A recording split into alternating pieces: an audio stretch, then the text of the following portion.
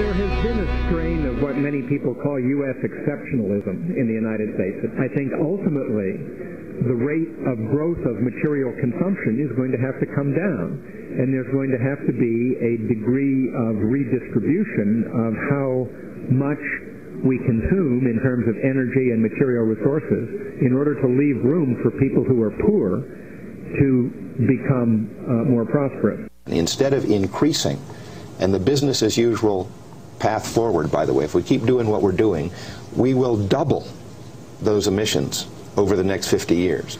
And what we need to do instead is have those emissions sharply declining over the next 50 years.